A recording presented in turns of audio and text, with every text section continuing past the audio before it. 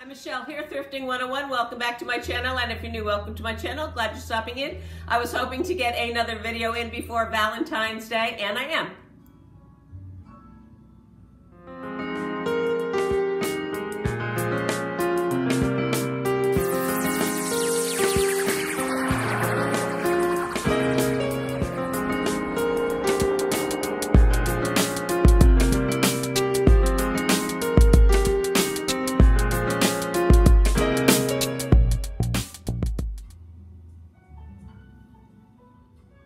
Picked up 7 dinner plates at the Goodwill. I paid $8 for them. They're Anchor Hocking Fire King. They're peach lusterware in the laurel pattern. And you know, I see a lot of the peach luster a lot, and more than half times I will pass on them because they're not in great condition. These plates, every single one of them, they're 9-inch dinner plates, are in unused condition, which is almost unheard of. I'm going to show you a couple of them. I mean, they are so beautiful. You can literally see your face in them.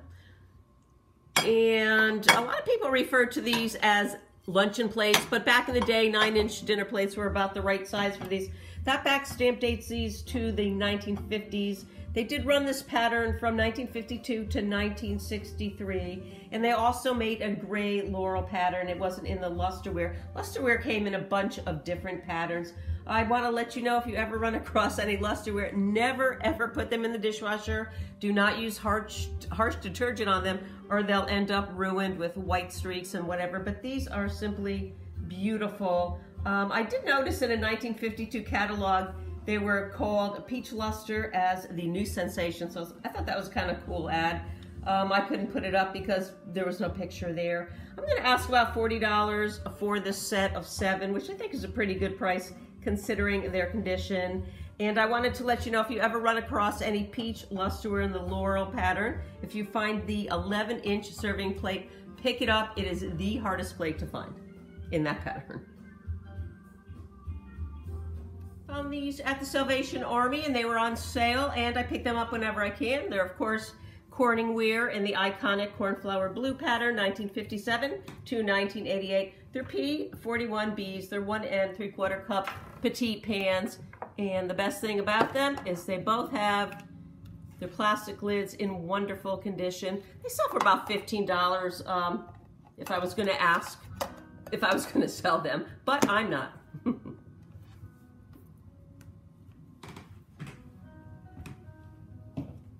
Picked up this ice bucket at the Goodwill for $1.99. It came with the tongs right here, and it's not marked, but I was almost 99.9% sure it was Culver, and this is all 22 karat gold. And the reason I think it's Culver is because a while ago I had found right here this matching shot glass, and this glass actually does say Culver. And when I did look up some research on Culver, these are the tongs that came with the ice bucket. So I'm going to list it, and I think I'll throw in the shot glass too for about $15.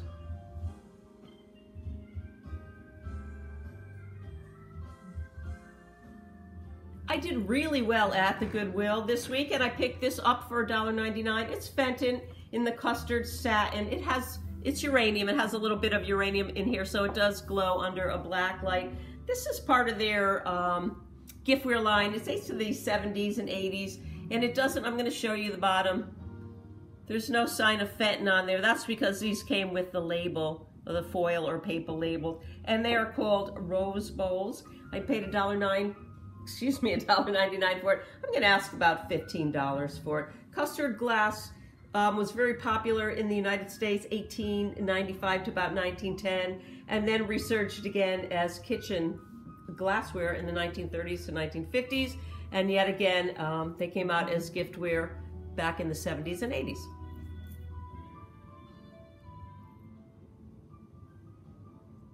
I picked up this set at the Rockledge Goodwill when I was there a week or so ago. It's a great lusterware set, really nice Art Deco design. All the cups are in wonderful condition.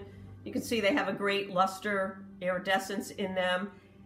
These were produced by the Victoria Porcelain and Schmidt Company. That's the full name, even though it just says Victoria, Czechoslovakia on the back stamp.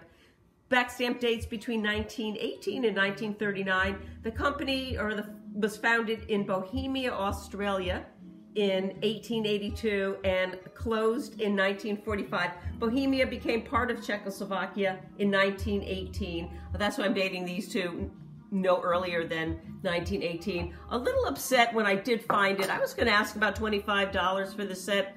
When I pulled it all out, this is all in great shape.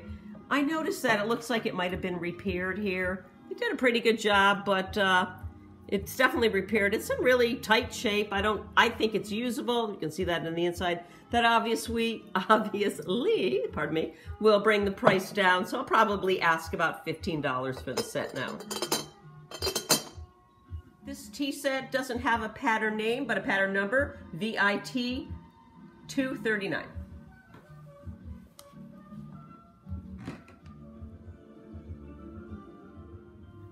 Picked this up half price, so I paid $2.50 for it at the Goodwill. It's anchor hocking in the Savannah Claire pattern. It's an 11-inch loaf pan, dates to about the 1990s. Has a really pretty embossed, pressed-on floral design right here. And I love my Savannah Clear. That is my go-to everyday bakeware. I already have an 11-inch loaf pan, so I'll be listing this for about $10.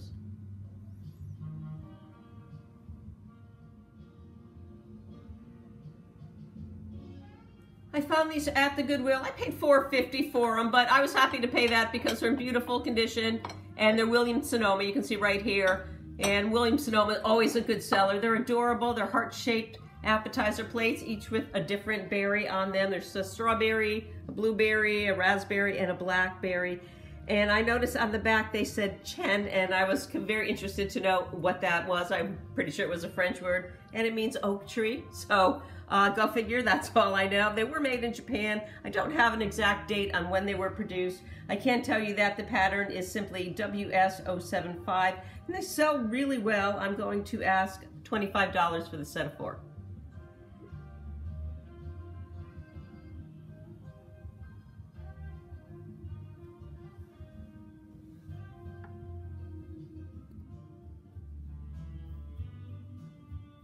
So there's a bit of a story behind these pieces right here.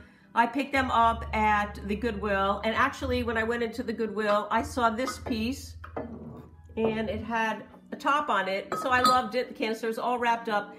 As you saw, it had nothing on there to identify it, but they did have the matching teapot or coffee pot without the lid, so I knew what it was. It was Cook's Club Quality Design China.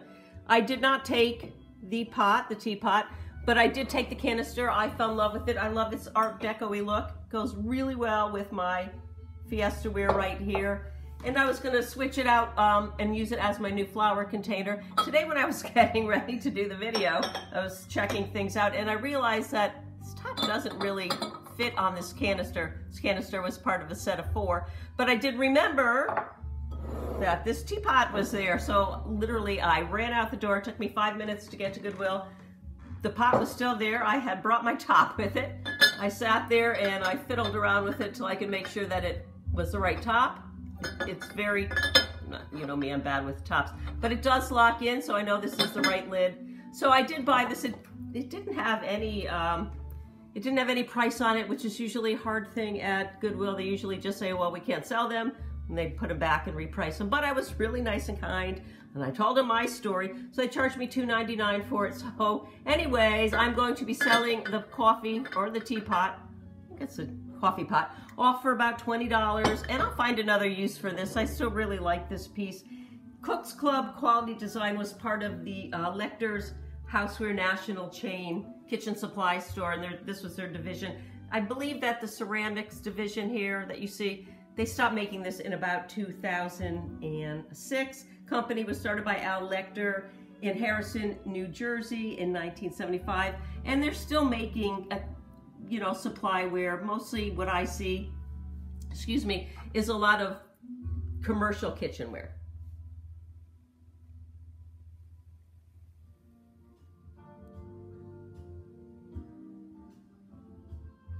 I picked up both these hand-painted Stangl cups at the Salvation Army. They have a whole section of mugs, and I looked through them really well. I looked through them probably 3 times.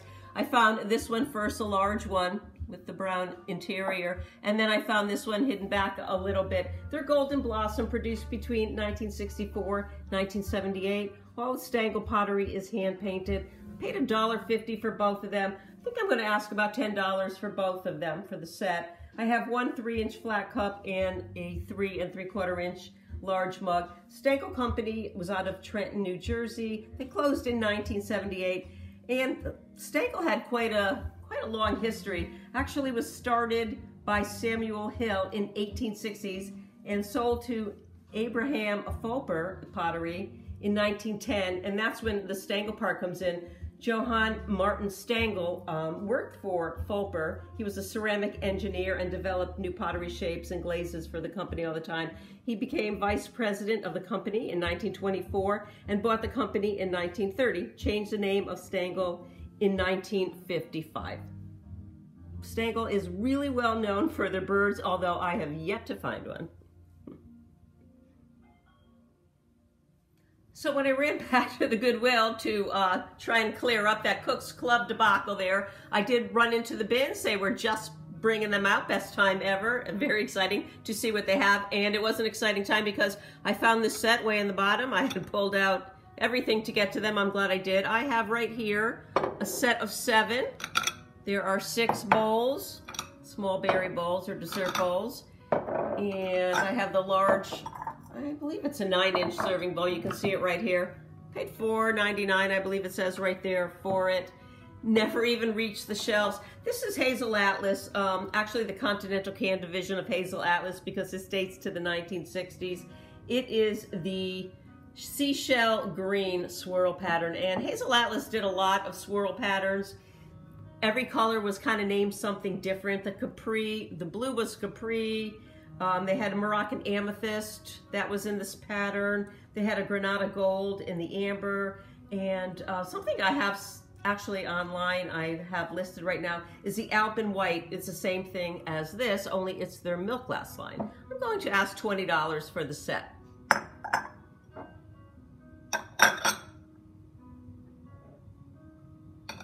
As you might or might not know, I've been trying for a couple of years now, excuse me, to refurbish my depleted Fiesta ware collection that I started collecting back in the 90s when I had the entire set. I lost all the set. Anyways, I found these at Goodwill. They were packed off in 2 sets of 4. I paid $8.50 for all 8 of them, and they are staying with me. I think all my bowls I have right now, and they're a newer stamp. This is a newer back stamp right here, and they all have the same stamps.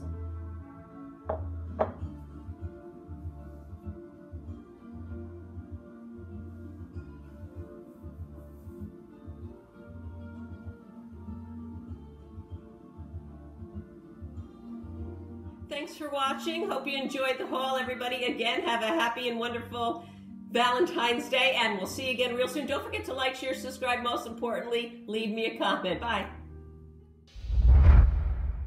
As I'm going along. Anyway. Thanks so much for watching. I hope you enjoyed the haul. Everybody have a wonderful, happy